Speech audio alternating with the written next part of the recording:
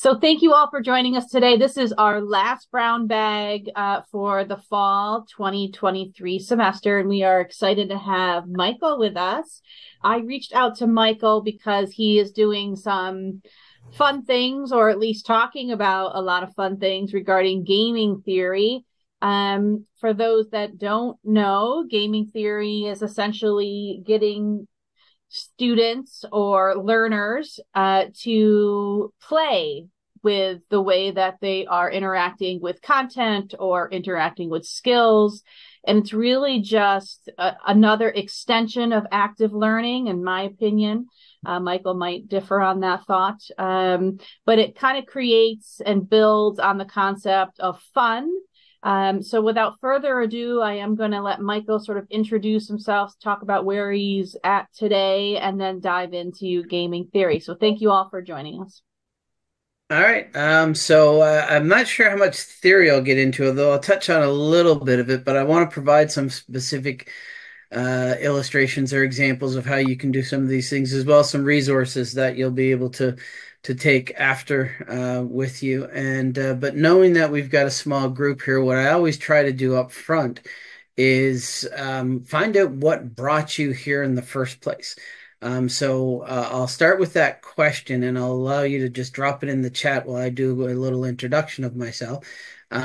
Because I've got some slides prepared, but I'm also happy to just freewheel it with, a browser and show you some stuff, or just talk through some things, pull resources off of my bookshelf and that kind of stuff. So in the chat, if for the folks that, I guess, the 6 or 7 folks that are in the room,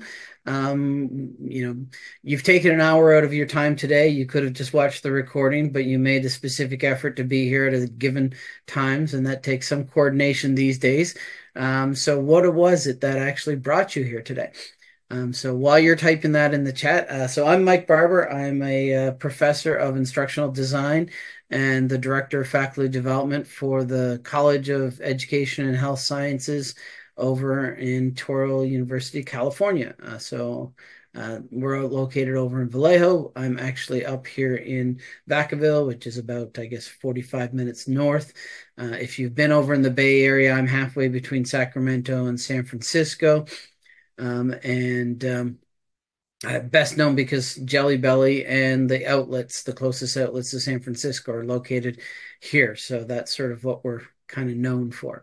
And I see some folks are dropping a few things in the chat. Okay, so I think I've got some slides that'll deal with some of this. So maybe I'll do a little bit of the formal presentation first, and then we can break and just chat and go through with some more specific questions as you guys get there. So let's see.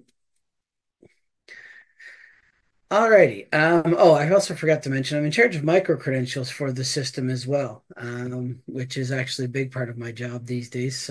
And I think that's probably where Patricia first caught wind of me. So first thing I want to ask is, when I think of when I mention the term gaming, what are some of the things that come to mind for you guys? And you can grab them in the mic or you can drop them in the chat. It's up to you. I'll go get things started. For me, Michael, it's uh, fun.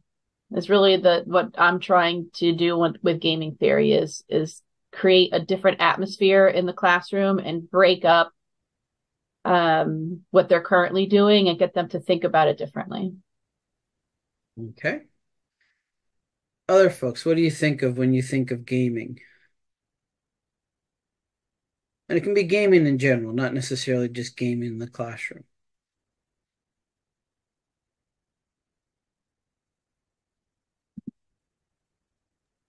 I think of creativity, and when you apply it to the classroom, it's creativity to help students learn.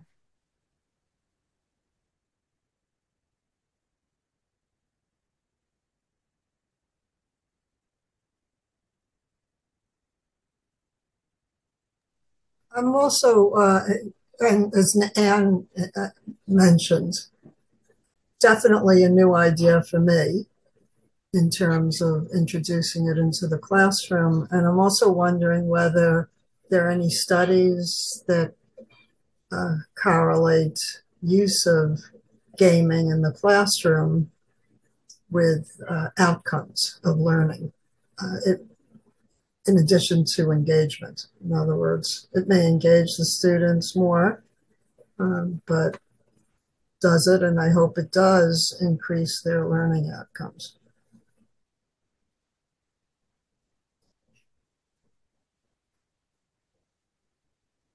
Any others?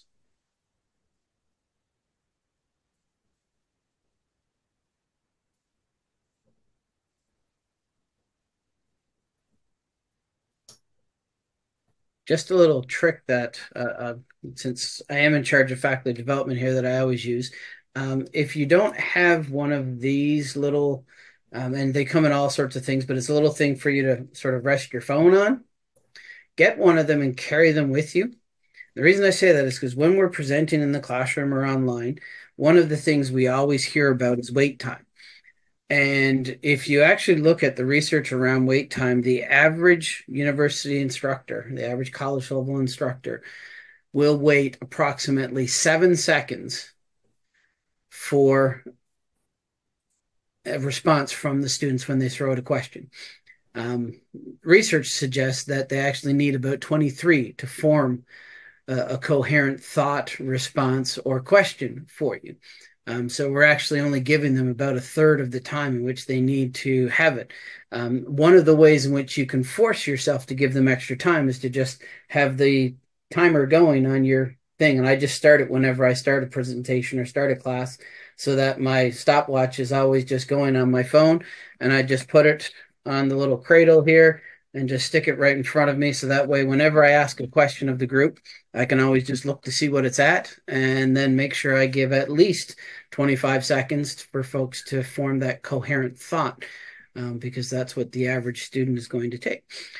So completely nothing about gaming, but always a little trick that I use myself that I always like to pass on to folks because it's quite handy. It's something you can just stick either on the podium or the lectern up front, because most of us are using something that's going to drive our slides or what have you anyway, if we're not doing it online.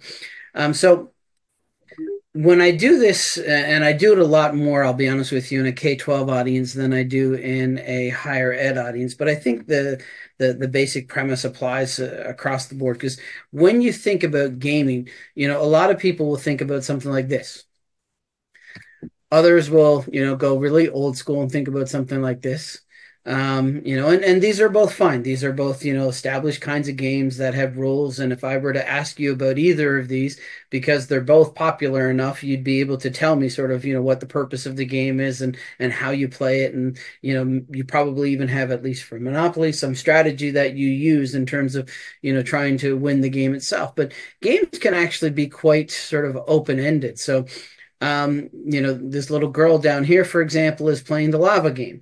And if you're not familiar with the lava game, basically it's that the floor is lava and that you have to jump around from thing to thing so that you don't fall into the lava. In fact, as best I can tell, looking at Googling to try to find out what the origins of this game are, this was actually a game that was created by kids themselves that then a company decided that they were going to try to monetize. So they actually have these little patches now that you can put on the floor in between the various,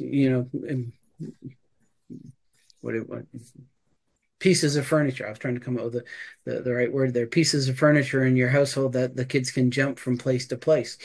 A lot of folks, particularly at the K-12 level, although I tried to get a more adult-friendly version here, when I say gaming, think of this.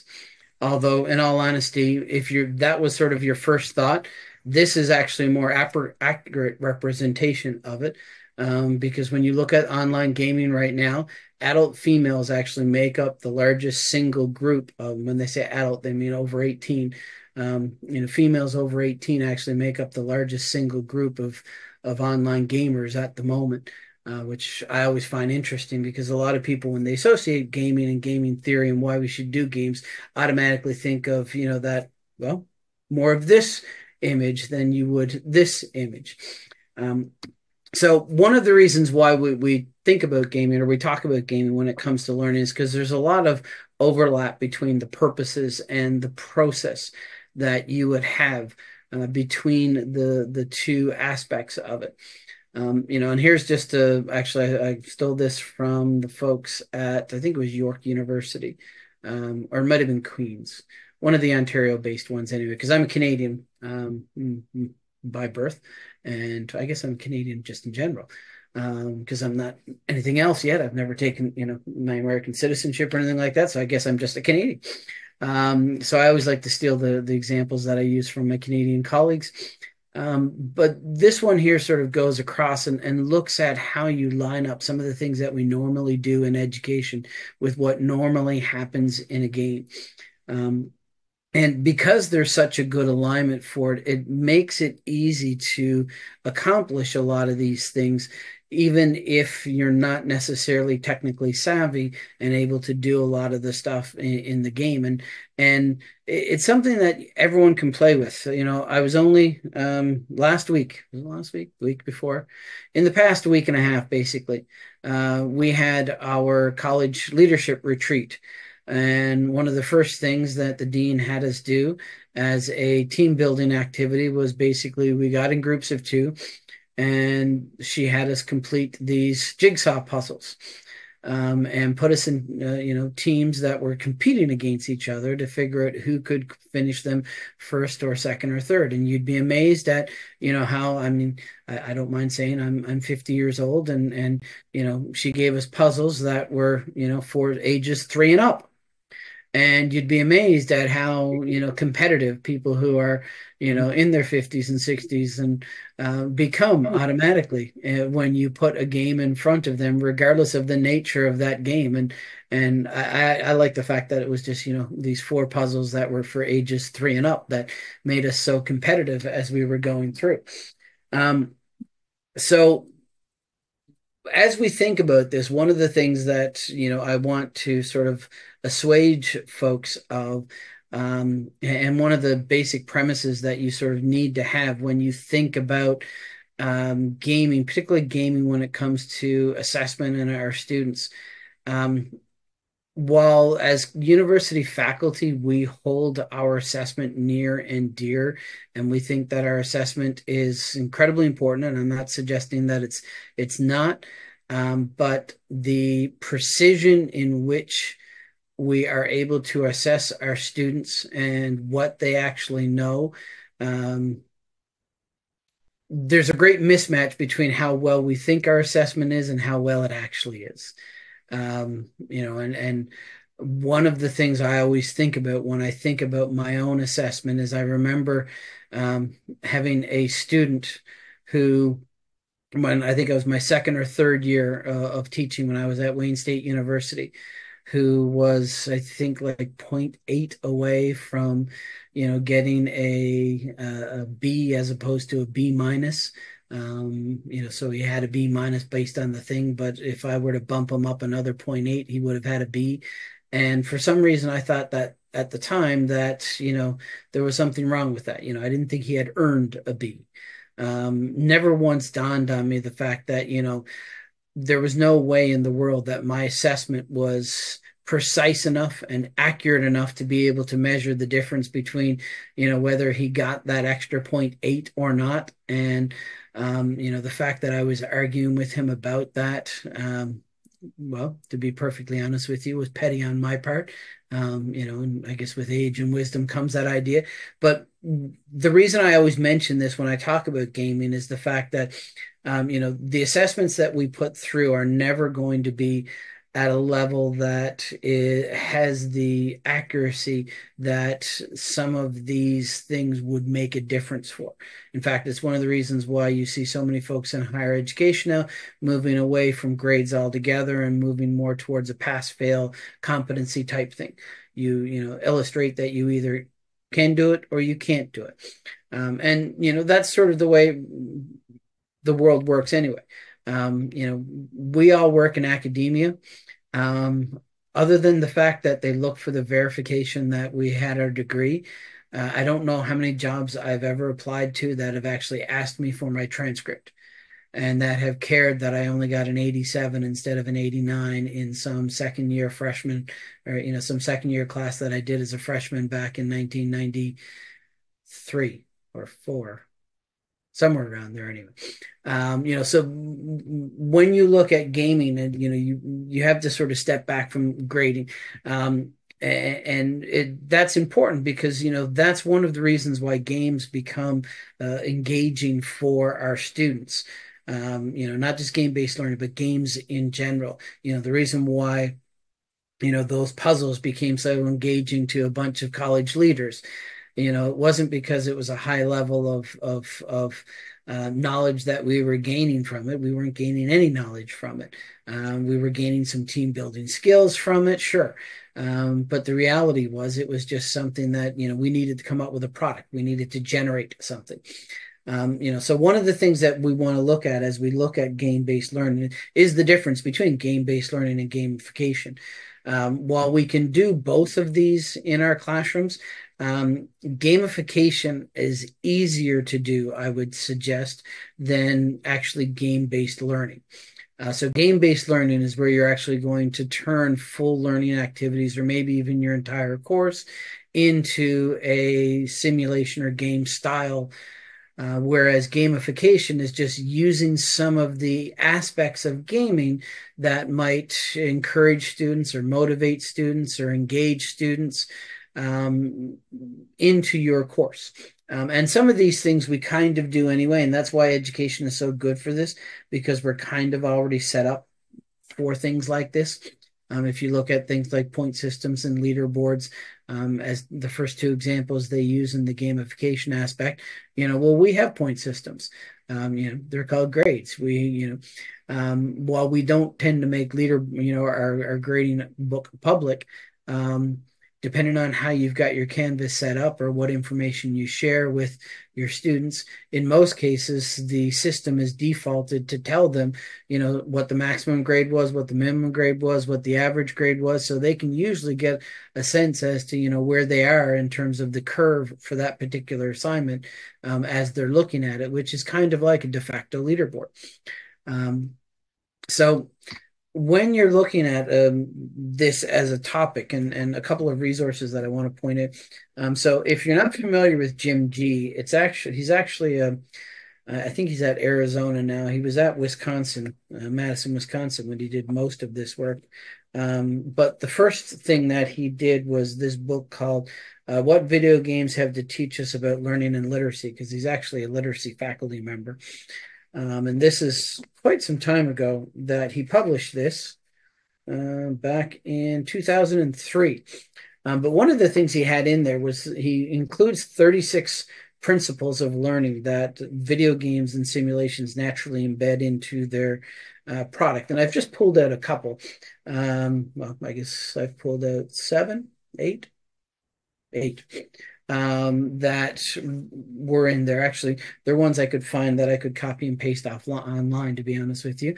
Over 3 different articles of folks that were coding these different 36 simulations, because I didn't want to spend the time typing out all 36 of them and what they meant. But if you think about, those types of video games and, some of the things that they do, and they do very well, they make you practice the things that you'll need to be able to do to level up or to accomplish whatever the main task is in the game. I always think about, Super Mario, because that's the one that, has been around, I think, one of the longest things. And, all of those little things that you've got to bounce around and, you've got to jump over the rings of fire and pick up the turtles and throw them and all that kind of stuff. All of that is in practice for fighting that bad guy at the end that allows you to then get the princess. Even the ability to jump certain distances and to reach certain heights is part of what you need to do off of that big block of stuff at the end when you grab the flagpole, and the higher you get on the flagpole, the more points you get. Those are all aspects of things that you have to practice along the way in order to be able to accomplish the game. One of the things that they do very well in there is they'll have things in there, and more sophisticated games have built AI that will give them at specific times. So if you go back to the original sort of Nintendo games, the ones that I would have played as a kid, the mushroom that made you grow from being this big to this big was always in the exact same spot. The more sophisticated games now with the AI that they've built in, they'll put those things in different locations, and they will appear when the player needs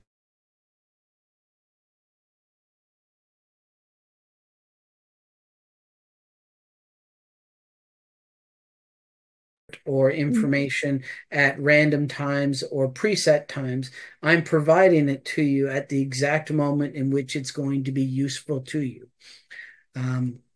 The many of these games, and for that matter, many of the best learning is based upon sort of Vygotsky's zone of proximal development. And if you haven't read any of his work, most of it was translated into English in the late 60s and early 70s. It's worthwhile finding a good summary article of it.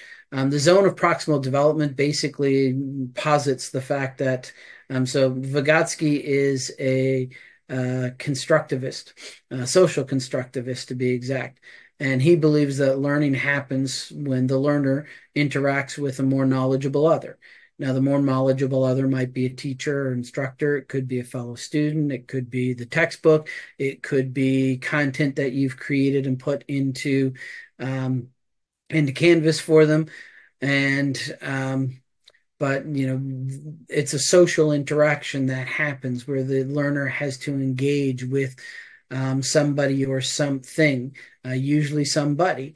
And the learner will continue to learn as long as they're in the zone of proximal development, which for Vygotsky was that area where the knowledge is just out of their reach. So it's not such a leap that they become unmotivated and, oh, I can't figure this out and give up. It's always just a little bit beyond what their current skill is, which requires them to have that interaction with the more knowledgeable other to gain that little bit of whatever it is that they need to be able to figure out what that next step is.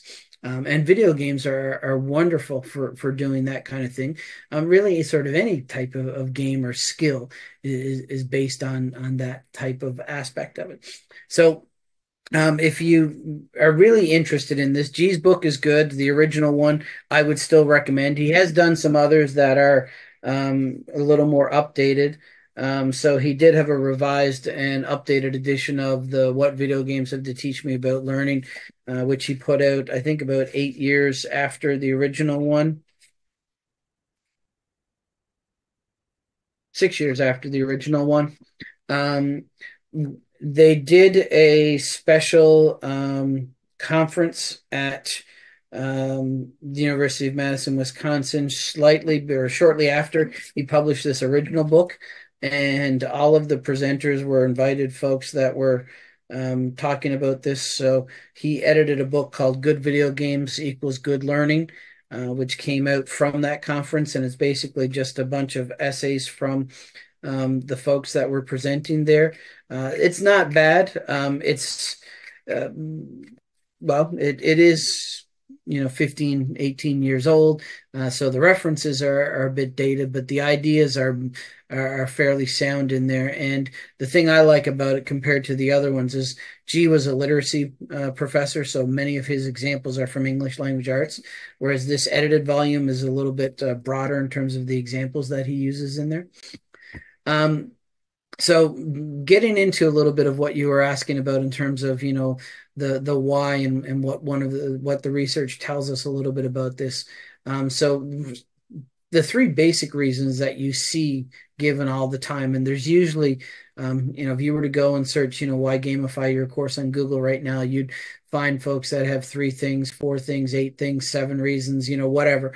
These are the 4 that you see most commonly happening, or most commonly included in any of those lists. And I won't go in and read all of this, and I'll share my slides with Patricia so she can send them out, so you can have these in your collection of materials that you have along with the recording. But as I mentioned before, the biggest reason I think to do it is because a lot of what you're doing is already inherently game-like anyway. So it's just using some of that language and maybe tweaking some of the things that you're doing to allow for that to happen. So easy ways to do it. Putting it into your grading system is obviously the easiest way. Particularly, and the most common way we see people doing this is by creating a bunch of badges or a bunch of things that you have to get. And if you get a certain number of these, you get a badge. Points-based reward systems.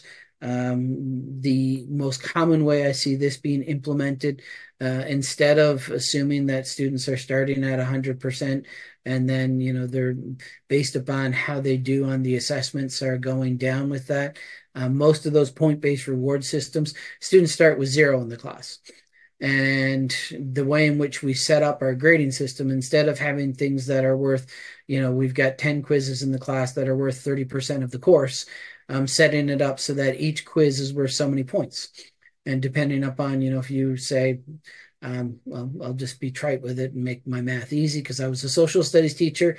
The first quiz is worth 10 points. And if you get 75 on it, that you get 7.5 points on it. And you just keep adding those points throughout the semester. And by the end of the semester, the student has a score of 420 points out of a possible of 450. And, if you want to translate that into a particular grade, that's fine. If you want to just have a pass-fail thing, you just have a level that they go on. This idea of promoting quests, and quest is a very game type word. Basically, it's just having them complete specific tasks that you need them, usually multi-step tasks. In the K-12 environment, you see a lot of people using web quests, which I think are something we could use a lot more in higher education. Web quests are basically, it's a quest. It is, you give the students a specific task, you give them a set of resources that you want them to use to complete that task. In many cases, you've set them up in teams where each member of the team has a specific set of responsibilities that they have within the team, and then there's a very defined product that they have to create in order to illustrate that they've completed the task, and that task can be, or that product can be graded using a fairly standard rubric. Curriculum webs are similar type things, although a little bit more open-ended in nature. One that I put on the list because it's often on the list, although I'm not entirely sure how useful it is with it. This is the fourth one there, that idea of creating competition. I think a lot of it depends upon what the competition is about, or the stakes behind the competition. If it's a competition like, what we had at the environment, where knowing what at the retreat, knowing what the puzzle looked like and actually completing the puzzle wasn't the important part of the task. The important part of the task was, getting folks to work together. Then creating that sort of competition where, she basically had, we got different varying levels of chocolate reward based upon where you finished in the 1 through 4 in that particular group. And usually referred to the size of the chocolate bar that was associated with it. Oops, there I am right there. So, that kind of competition, that low stakes competition, I think is quite useful.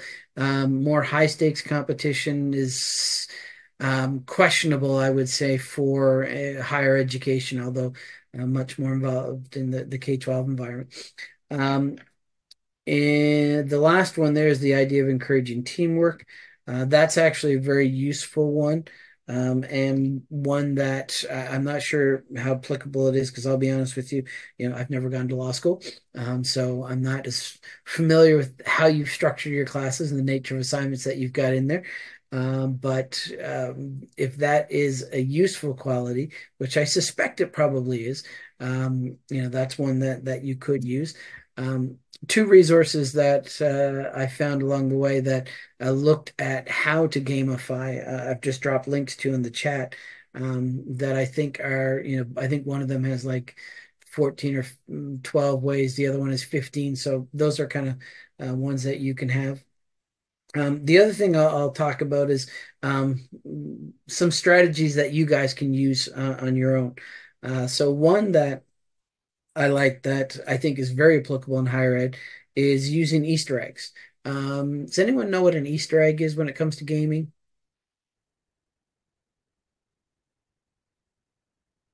I see a couple of nods and I see some blank stares. So an Easter egg is, go ahead, Rena, I see you come off mute. This is thanks to Patty inserting questions, I believe, into a game or a video. It's basically just hidden things. Okay. So hidden things are unexpected things. So, knowing that the third block on the second level, when you hit it, turns into a mushroom that makes you bigger, even though there's no indication on the screen that that it's there. That's an Easter egg. There are things designed in the game to make it easier for you or make your task easier, but you have to sort of, look for them or know that they're there. One of my favorite things to do is syllabus Easter eggs. And so I don't know if Samuel Levine is still one of your faculty members, but when you Google Touro Law Syllabi, that's the first image that comes up. So either people look at his syllabus a lot, which is a great thing because, I have trouble getting my students to look at mine once, let alone, enough times that it's the first thing that comes up when you type Touro Law Syllabi in the thing. But one of the things I often use is syllabi Easter eggs. So I'll insert things throughout my syllabi. One of the ways in which I've seen do it is I've seen folks that will basically put a word or two randomly inserted throughout the document, oftentimes just a word, sort of just with some kind of punctuation on either side, so the student sort of knows that like this isn't kind of common, and they'll stick it like in the middle of sentences and at the end of sentences. And if you were to take all of the things that are in between those two pieces of punctuation throughout the 6 or 8 pages, they'll form a set of instructions that asks the students to do something. So you can tell the students that actually read through the entire thing because they got the entire set of instructions, and then they do whatever it is you ask them to do. You can attach points to this or not. You could just use it as an activity to see how many students actually do it. One that I know one of my own faculty do is they have this basically this full section, and it's about 2/3 of the way through all of the institutional policies. So like the plagiarism policy and the attendance policy, and like all of the things the university and the system require us to put in, that usually make up the last, I don't know, 6, 8, 10, 20 pages of our syllabi. So about 2/3 of the way through, using the exact same font and the exact same header, construction. So in this case, bolded, italicized, they just stick this sentence in there. And, so they basically give up, points for folks who actually, find that, notice it, and, send it off. And the more people that do it, the more points folks get. So that way, it's encouraging folks to find it. I've often seen ones like this where they will go the opposite way. So this one actually says, not to tell other people, and that the fewer people that do it, the more points you get. The other way I've often seen it done, it is the opposite. They'll still tell you not to tell other people. And they might include a line in there about, academic honesty and dispositions and that kind of thing that, which I'm sure, one of the dispositions of being a lawyer that your professional association says has something about honesty in there. So including a line about that and saying, like, don't tell other people about this, but the more people that do it, the higher, the more points I'm going to give on this. And so that's a common way that, I find a lot of instructors will use Easter eggs in their syllabi. You can do it with really any sort of thing. So if you've got a really complicated assignment that you get a lot of questions about, oftentimes year after year, readings that you think are more dry that you have the ability to go in and manipulate. So obviously if it's a textbook, you can't do that with, but if it's an online reading, it's easy enough to do. If you've got videos that you use in your class that you expect students to do outside of class time and watch, adding something into those, because it's easy enough to grab a video off of YouTube or Vimeo or wherever, do a screen capture of it in UJA, and then 27 minutes into it, you can just pop up and have a little note to the students for 10 seconds that say, like, if you've made it this far, and then do this kind of thing, email me or go into the discussion forum and post something or other, and I like doing the discussion forum one, because once students see some activity starting to happen in the discussion forum, they assume that, oh, I'm supposed to do something in there, but they don't know where they have to find it. So it forces them to go back and start looking through the materials for that week to find what it is that they were supposed to do in the discussion forum. So Easter eggs are a common game strategy that you see employed throughout. Gating the content, and I don't know how many of us do this. I do it in all of my classes. So each of my classes are set up where the content online is, there are 3 pieces to it. So there's an introduction section, there's a content section, and then there's an assessment section at the end. And they get the introduction, which is usually a couple of sentences that, tells them this is what we're going to be up to this week, and then gives them the learning objectives in, student-friendly language. Then when they hit the content page, basically I give them access to the readings, and then I make them do a quiz that I've got set up in the Canvas that isn't counted towards a grade, but they've got to score at least 80% on in order to unlock the rest of the content. And it's really easy to do, because all you've got to have it set up is when you set up your modules in Canvas, you've just got to set it so that there's a prerequisite set, and that the prerequisite is that they need to complete all of the items in there. So that means that they can't move on to the session 3 content until they finish the session 2 content, and so on. And then you can gate the rest of it by basically creating a requirement. When you click on actually, I'll go back. When you click on those 3 dots that are over here by the, let me see if I can find, annotate. When you click on those 3 dots that are over there by the module title, what you will get is it will take you to, turn this off again now, your module settings, and you can set up requirements. So in my case, they've got to look at the main page, they've got to look at the introductory page, they've got to look at the content page, they've got to look at the question or checklist page, and then they've got to score an 80 on the quiz in order to unlock all of the rest of the content that's in the course. And the quiz is set up in such a way that they can take it as many times as they want, so they can continue to take it until they get that 80%. And it's 8 out of 10 because there's only 10 questions there. And the quiz is basically directly based on the readings. So I know that they've learned at least the specific things that I want them to get out of the readings, because they've gone and passed the quiz. And typically speaking, what I'll do with these is my quiz bank usually has about 20% more questions than what I'm delivering. So in this case, if there was 10 questions, it would have 12 questions in there. So it'll pick just 10 questions at random. It'll also randomize the order of the questions as they present, as well as the order of the possible responses A to D. So that you can't just remember that, I chose item A for question 1 and item B for question 2, and I'm confident about those 2, but question 3 I was, because it'll change each of the times.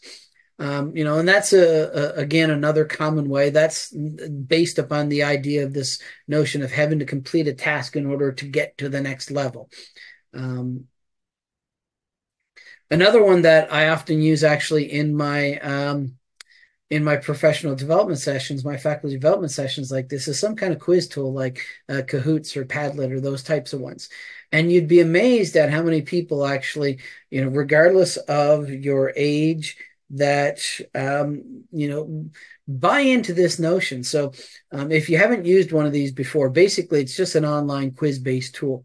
And what will happen is at the beginning, you will be given a code that you can punch into your phone or punch into your computer that will get you to my particular Kahoot or my particular quiz-based tool that I'm using. And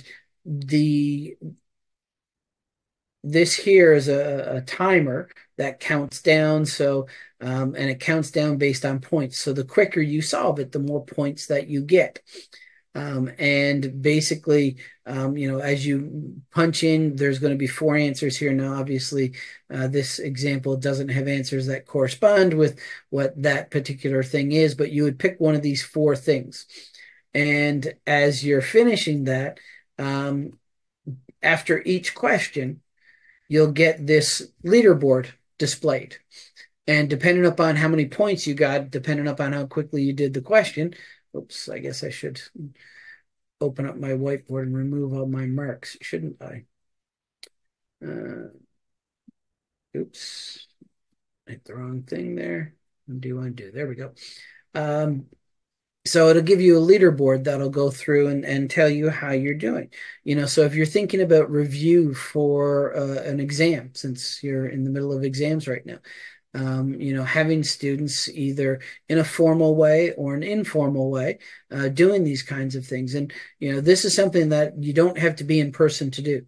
This is something that can be done online. This is something that you can ask your students to do. This is something you can require them to do in small groups.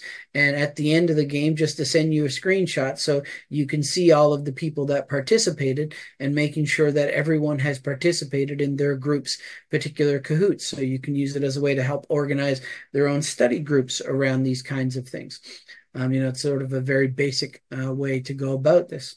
And then, the other sort of easy way to do it in Canvas is to actually use the badges as a way of having things set up for demonstrating knowledge. And I always use these as sort of my base example because I'm willing to bet that most of us here have one or more of these. And if you don't, actually, I can quickly go and grab the course that they're from. But it's the Department of Online Ed has a course on using Zoom and Yuja as well as Canvas that you can subscribe to. I'll grab it in a second there. And basically you can go in and self-enroll, into the course. So you don't need to be invited or to actually have to contact anyone. You can just go to the link I'm going to drop in a couple of seconds here. And we're familiar with these, Michael. Okay, perfect. Wonderful. Yeah. And, so I see these all the time throughout the system. Like folks will put them in their, in their email signatures. I see them on their LinkedIn profiles. It's so there's the enrollment link, and it's a common way of doing it. I'm looking at the time and seeing I've got about 15 minutes left. So if you like, I can go through and show how to do badges, but and how to set them up in your class, but I'll defer that until, well, if we don't get any questions. The last thing that I wanted to share with you, there's a good resource that I like. It's not too dated. Published about 3 years ago. Sorry, this one's published about 6 years ago now. The other one I was planning on dropping in. I like this one because it does a pretty good job at providing a literature review of what was available at the time. And I just dropped the link with the DOI for it in the chat. But it goes through and talks about sort of, what we actually know from the empirical research. So those questions, and I can't remember, I think it might have been you, Rena, or Anne had about, does it actually have a meaningful impact upon student outcomes? What is the effect that it has on student engagement?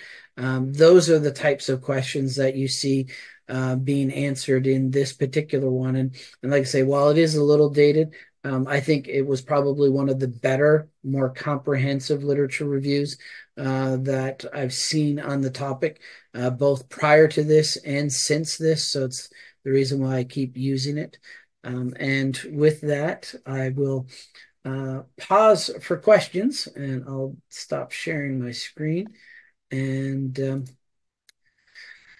see if there's things I can talk about through specifically, or like I say, I can also go through and show you how to specifically set up badges in Canvas as well, if that's of interest. But I want to go where you guys want to query about.